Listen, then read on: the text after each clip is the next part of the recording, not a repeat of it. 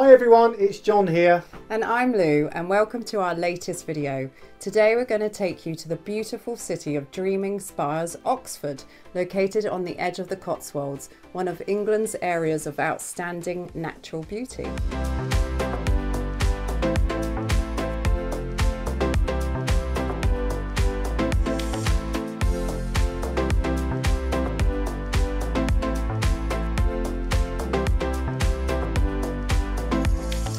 Now Oxford is of course famous as a centre of academic excellence through its world-renowned university.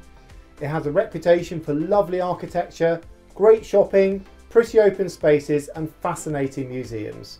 But what does all that promise translate to in reality? Well, we've carried out loads of research so that we can make this video unbiased, interesting and factual. So over the next few minutes, we'll tell you all you need to know to make the most of a day trip or longer in one of England's most appealing cities. We'll offer you an overview of the key sites and attractions here in Oxford. And towards the end of our video, we're also going to offer advice on getting here, including day trips from London by public transport, bringing a car, accommodation, and what weather to expect. Areas to eat and some ideas of how you can use Oxford as a stepping stone to other stunning Cotswold towns. Oxford is about 60 miles or 100 kilometres northwest of London and lies on the eastern edge of a region known as the Cotswold area of outstanding natural beauty. It was once described as a city of dreaming spires due to the architecture of the colleges which make up its world famous ancient university. Now, many people will only have a day to explore the city, so the first part of our video focuses on some recommendations to help you make the most of that day. But we'll also mention some additional things to do within the city if you're lucky enough to have longer. Oxford attracts nearly 500,000 visitors a year for good reason, and whilst the city itself is compact, there's plenty of space and options to minimise exposure to the crowds.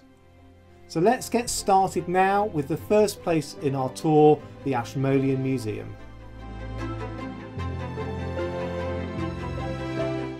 This was Britain's first public museum and dates back to 1683.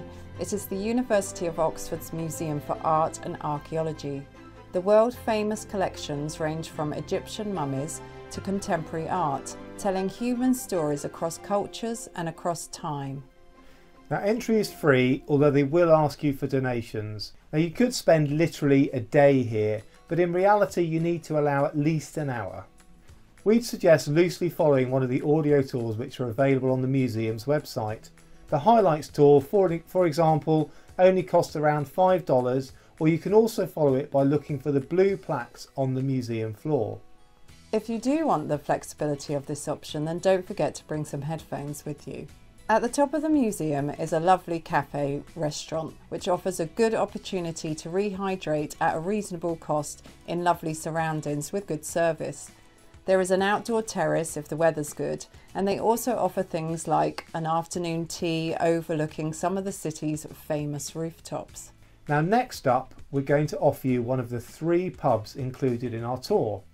Now many of Oxford's pubs lay claim to various records, including the oldest, places where famous people got drunk, or worse, and where renowned novels or documents were written or debated. Our favourite is a place called the Lamb and Flag, which is owned by St John's College. It's relatively non-touristy and serves good beer, but limited food options. It dates back to at least 1566, and the back room here is possibly an original room. C.S. Lewis, Graham Greene and Thomas Hardy are alleged to have been regulars at various points in their careers. Next stop, and about a 5-minute walk away, is the Church of St Michael at the North Gate. It's a nice little church just off busy Cornmarket Street. It's free to get into the church, and it has a Saxon tower which you can climb for £3.50 or about $5. If you're in Oxford on a Monday, then there is a free musical recital held at the church starting at 1 p.m.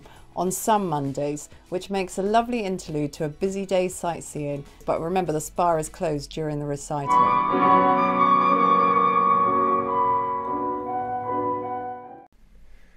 Now we're going to visit the Oxford Covered Market now for a spot of shopping and lunch. The market includes numerous individual eateries serving everything from sushi to coffee, cakes to noodles. There are also some lovely stalls selling quirky and unique gifts and crafts, as well as the renowned Ben's cookies. So great excitement, we found Ben's cookies in the covered market. The selection was amazing. I've only chosen one, I might have to go back for more, but I chose the orange and chocolate cookie. They are quite expensive at £2.30, but anyway, here we go.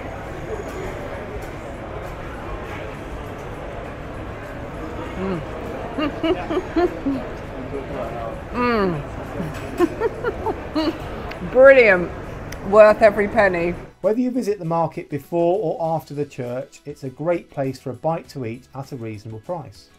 Next it's time for a bit of exercise, and we're going to climb the St Martin's Tower, more popular and known as the Carfax Tower.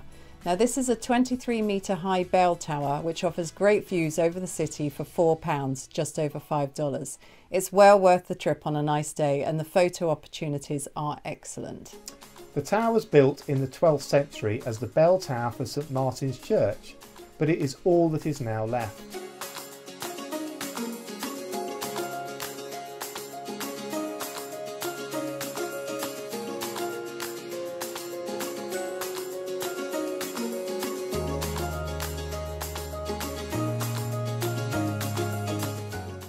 We're going to cover a visit to the colleges shortly, but during our research we had read that Lincoln College was one of the remaining colleges which permits free entry.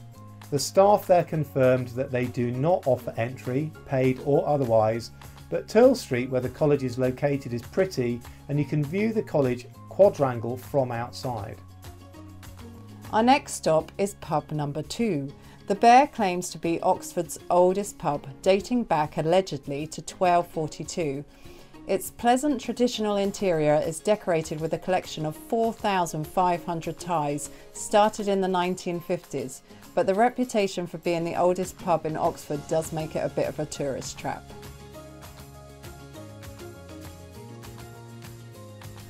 Ice cream? Ice cream. Oxford's own chain of George and Something ice cream cafes rival many of the better known international chains and offers a great selection of homemade ice creams and savoury snacks. Now there are 3 branches within the city, the most central one being the George and Danver on Old Gates, close to Christ Church College and the Carfax Tower. Well worth a trip. If you're here for just one day, then it's wise to make a choice at this stage. In reality, you probably have time to visit either Christ Church College or Magdalen College, but squeezing both in might be a bit of a challenge. Now, we elected to visit Magdalen College mostly because the weather was particularly nice, and we were keen to take advantage of a ticket which bundles a visit to the college with entry to the Botanical Gardens, just over the road. This was £15 for both, or about $20. Now if you do want to go into Christ Church College, then we will cover that towards the end of our video. But if not, don't worry, because en route from the Carfax Tower and ice cream shop, you can walk past the Christ Church College through the beautiful Christ Church meadows, and you can see punting on the River Cherwell, and also take in the Watcher Tree at the junction between Christ Church Meadow Walk and Broad Walk, if you can spot that tree.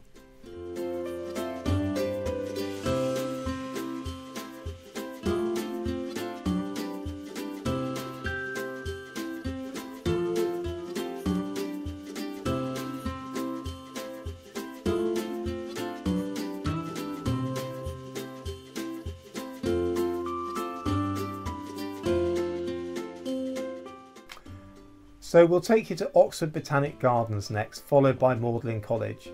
You can buy the joint ticket at either venue. Allow about an hour to visit the gardens in nice weather.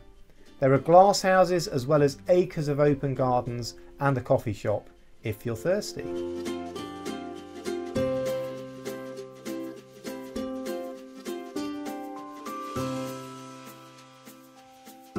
Now just over the road is Magdalen College.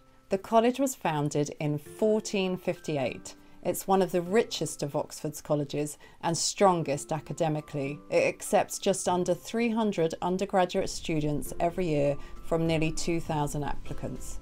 Your ticket allows you to self-guide around some of the college, including the chapel, dining hall and the gorgeous quadrangles. Now allow an hour or so for your time here.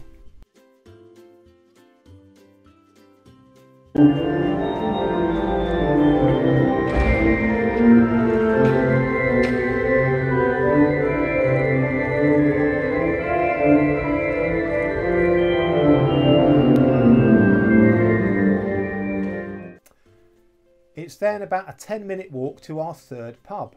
Founded in 1381 and subsequently renamed the Turf Tavern, it's famous as a student pub which became popular because it sat just outside the original city walls and allows students to carry out illegal gambling activities away from the jurisdiction of the college's governing bodies. Visitors from the United States are keen to visit to witness the place where Bill Clinton is claimed to have smoked but not inhaled weed. Just along St Helens Passage from the Turf Tavern is the Hertford Bridge, better known as the Bridge of Sighs, because of its similarity to the similar bridge in Venice.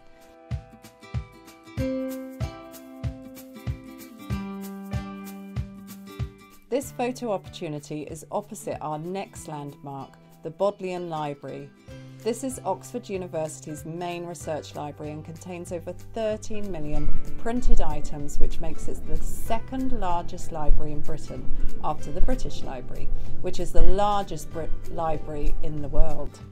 Now, for a fee you can visit the library in the evening on a guided tour. We chose not to do this, but if it does interest you, then we link the appropriate website in the video description. Next to the Bodleian Library is Radcliffe Camera, an iconic round building that is often pictured as representing Oxford University. It is home to the History Faculty Library and linked to the Bodleian Library by an underground link. Another well-known building in this area is the Sheldonian Theatre. It was completed in 1669 and was designed by Christopher Wren. It's used for university ceremonies as well as musical productions, lectures and more recently dramatical productions. You can visit on certain days as listed on their website, and the cupola at the top offers lovely views over the nearby college spires. Now, in reality, by the time you get here on a day tour, it's likely that the theatre will be closed to visitors. The views from the cupola are lovely, and if you have time, worth the effort of the climb to the top and the £4.50 entrance fee. But Carfax Tower should probably be your #1 choice as a vantage point over the city. The penultimate stop on our tour are the Oxford Museum of Natural History and the equally renowned Pitt Rivers Museum right next door. These are about a 10-minute walk from the Sheldonian Theatre. They're built in the mid to late 1800s and both are free to enter, although as with the Ashmolean Museum you are asked to give a donation. These are also places where you could lose yourself for a whole day, but they close at 5 PM, so you might well find that they close long before you've seen all you wanted to see. The final stop on our tour takes us 10 minutes back to opposite the Sheldonian Theatre. Blackwell's bookstore was founded in 1879 and is now a major supplier of academic and other books. The store in Broad Street, Oxford should be on your tour, if only to marvel at the Norrington Room in the basement, where there are 5 kilometres of shelves housing 160,000 or more of new books on all subjects. Be warned that you could easily get lost in thought here, so keep an eye on the time. It might feel like we've gone back on ourselves, but we've done it this way because the museum closes at 5, whereas Blackwell's is open till 7, except on a Sunday. Now that probably will take you to the end of your day if you are just here for a day trip. We realise we have crammed an awful lot in there, but believe us, you can do what we've just mentioned in a day because we did it ourselves. It will probably take you till around about 7 o'clock in the evening, assuming that you manage to start somewhere between 10 and 11 o'clock. But if you do have longer, what else is there to see? Well, a visit to Christ Church College is well worth it as an alternative or even as an extra to Magdalen College, if you have time. You can either opt for a guided tour or a multimedia tour, and prices start at £16 or $20, depending on the type of tour that you select. Slots can be booked online and are released on a Friday for tours during the following week. During peak times, the tours do sell out, so if this is one of your must-do items in Oxford, then it's probably worth building your itinerary round this tour. The college, hall and cathedral are beautiful, and the Great Quadrangle is the largest of any Oxford college. It was founded in 1546 by King Henry VIII, and as well as being the wealthiest of the Oxford colleges, it also stands alone as containing the Cathedral of the Diocese of Oxford. It is sister to Trinity College, Cambridge, which was also founded by King Henry VIII, and boasts to have educated more British Prime Ministers than any other Oxford or Cambridge college. There are about 700 students here. The other popular tourist pastime in Oxford is punting. You can either do this by punting your own boat or hiring one with a driver. Expect to pay around £30 or $40 for an hour if you punt yourself, and up to 4 people, or £45 or about $60 for half an hour with a chauffeur. There are a couple of spots where you can hire them, but Magdalen Bridge, right by the Botanical Garden, is a convenient location. If you have the time, then the area to the west of Oxford, known as the Cotswolds, contains some truly beautiful towns and villages. Our favourite is Burford, about 30 kilometres away. We'll talk about getting there in a moment, but if you want to experience a traditional market town with lovely buildings, quaint pubs and restaurants, then Burford makes a great choice. You probably could do it justice in a couple of hours, but allow longer if the plan is to enjoy one of the many cafes, restaurants or pubs like we did. Another good choice, although a further 10 kilometres to the west, is the smaller village of Lechlade. It is renowned for its lovely buildings and walks along the River Thames.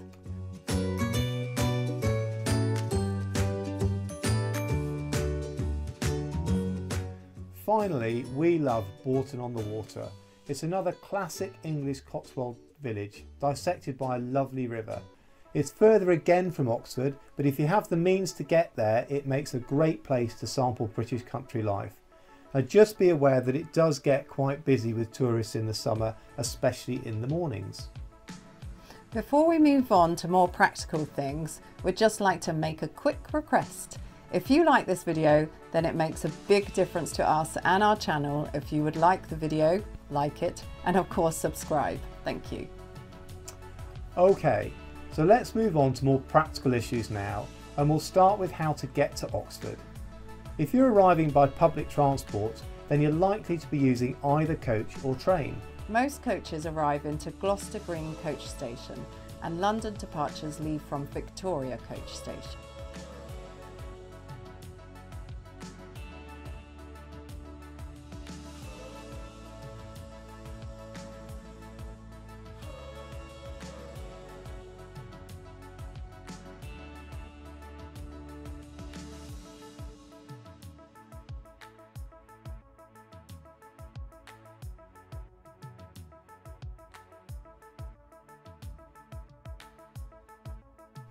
A company called the Airline also operates services to and from Oxford, but these go to and from Heathrow and Gatwick airports.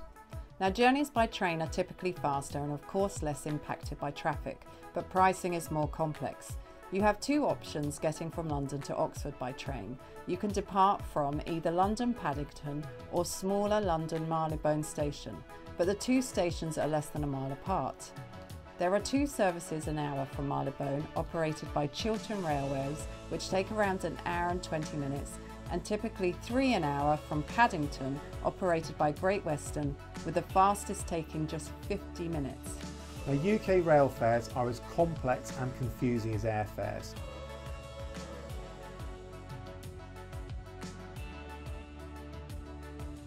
Sometimes booking at least a day in advance will offer cheaper fares than what are known as walk-up fares.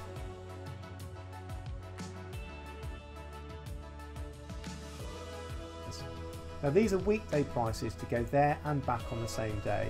Weekends are typically cheaper, especially at peak times, and travelling there one day and back on another can also make it more expensive. If you are travelling in a group of 3 or more, then there is a discounted ticket called a group save ticket, which will save you money provided that you all travel together in both directions. We told you it was complex, didn't we? If you're arriving by car, then we'd strongly advise you to use the park and ride facilities which are dotted around the city outskirts. You park your car and then catch one of the regular buses into the city centre. Typically this costs around £5 or $7 for car parking for one day, plus 2 adults return on the bus. The bus will drop you at a number of stops in the city.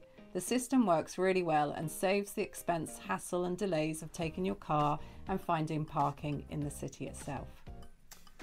Now, if you're planning to visit some of the Cotswolds, then life is a great deal more simple if you have a car, as public transport west of Oxford does exist, but it's less frequent.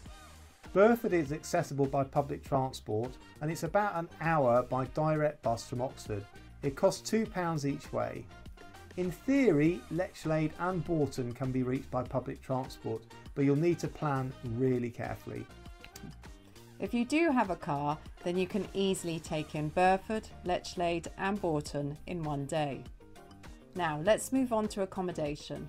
Accommodation in Oxford city centre can be expensive. When students are not in residence, however, some colleges do rent out student accommodation to tourists. As most of the rooms are single rooms, you might find that you need more than one room for your group. But we'd recommend considering this as an option, especially in summer when hotel prices are high. There are also some budget hotels such as Premier Inn and Travelodge close to the park and ride facilities, and they will therefore have good bus connections back into the city. There are also nice hotels in Burford, so it might be worth considering spending a night there if you have the time. Now, inconsistent is probably the best way to describe the climate in Oxfordshire. During the peak summer months of June to August, temperatures during the day can vary between 15 degrees Celsius, that's 59 degrees Fahrenheit, to well over 25 degrees Celsius, which is 77 Fahrenheit. Heavy summer rains are not unusual. January is the coldest and wettest month, with temperatures ranging from below freezing to around 10 degrees Celsius. Snow is rare, but not unheard of. May, June and September can offer the best compromise between the chance of good weather and lower than average tourist numbers. The summer university term typically ends around the 20th of June. Okay, so where to eat in Oxford? The city centre offers a large choice of restaurants and pubs, ranging from chains to independent establishments. We really liked the Covered Market, but it closes by 5:30 p.m. Sundays to Wednesdays. It is, however, open until 10 p.m. Thursdays to Saturdays. Now, if you're looking for independent, quirky places to eat, then we'd recommend Cowley Road, which is about a 30-minute walk from the city centre. There's a good bus service if you don't want to walk, and Cowley Road features a wide range of pubs, cafes and restaurants serving many different types and price ranges of cuisine. Well, that is the end of our video. We really hope you've enjoyed it and found it useful. Oxford really is a fantastic place to visit, especially if you're lucky enough to have a dry, clear day. It offers a different experience to London and a chance to see another aspect of England and its history. Thank you very much for watching. Don't forget to look at our other videos and guides, and we hope to see you next time.